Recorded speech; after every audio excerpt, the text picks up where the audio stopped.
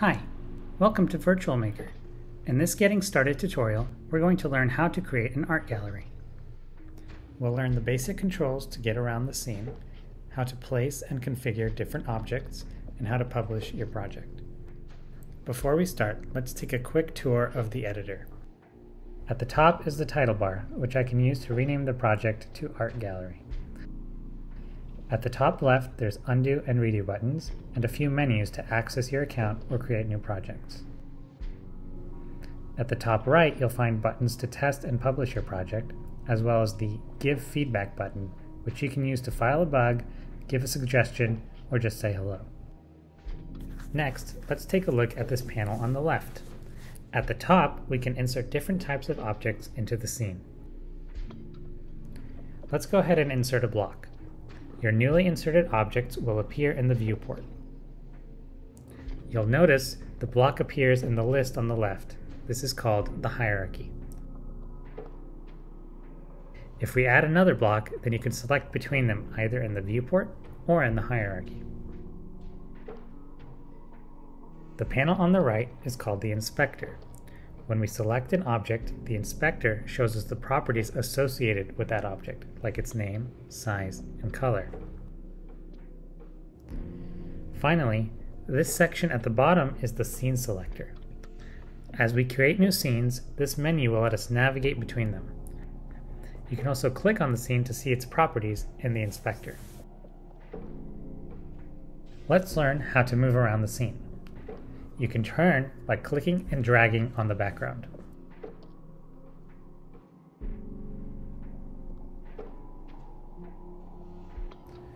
To move, press the W, A, S, and D keys, or the arrow keys. Spend some time practicing how to move around the scene.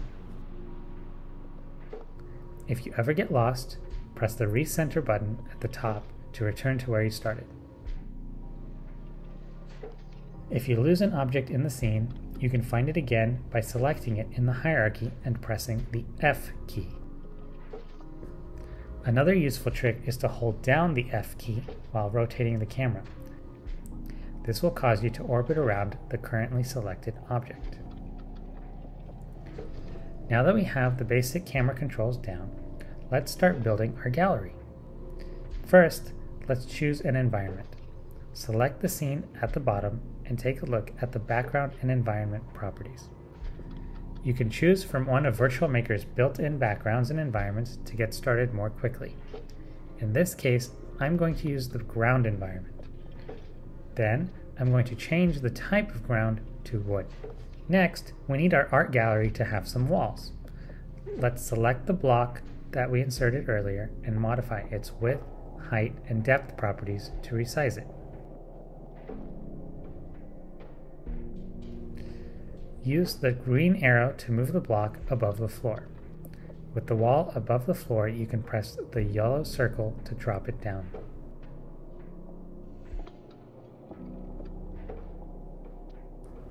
I want my walls to be made of brick, so find the material property and select brick. You can use the red and blue arrows to reposition the wall where you want it to go. Continue using blocks to create your structure.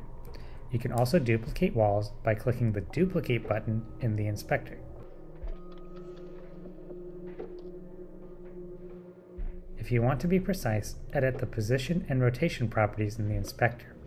The position is in units of meters, and the rotation is in units of degrees.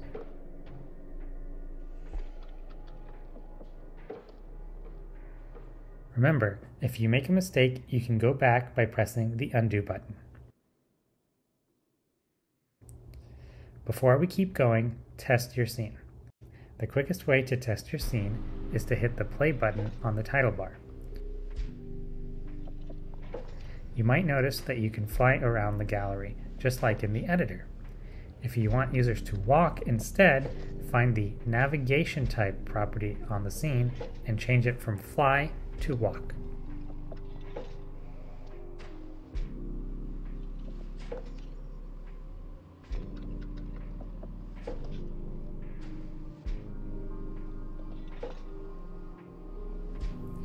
One more thing. If you're creating this experience for VR, I highly recommend using the View in VR button to get instructions on how to test your scene in VR. Do this early while building your environment, because you will often be surprised at how big or small things appear in VR compared to 2D screens. Alright, time to start adding some pictures to our gallery. To upload an image, click the Insert Image button, then click the Upload button. Select your image and click Upload.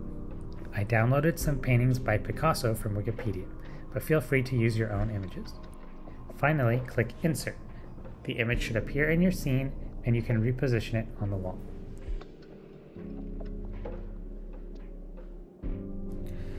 Okay, so I put this image on the wall, but it looks more like a poster than a painting. Let's find a nice frame to put around it. Click Insert 3D Model and search for a frame. Follow the instructions to log in with Sketchfab and then position your frame around the photo.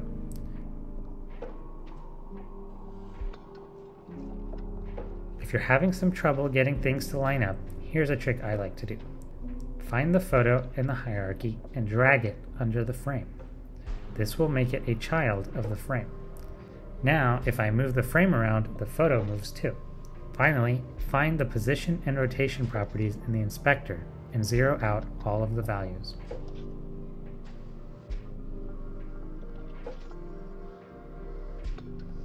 Now the two items are perfectly aligned, and I just need to adjust the depth.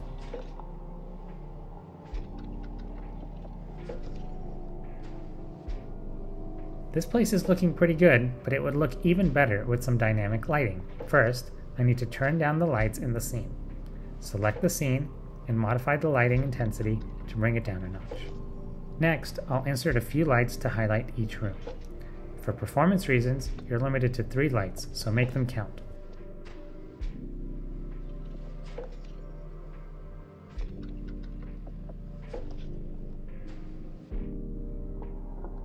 If you've been testing your scene in VR or on a mobile device, you may have noticed that there is no way to get closer to the artwork. To solve this, we can insert some waypoints around the room. Users can click these waypoints to teleport from place to place.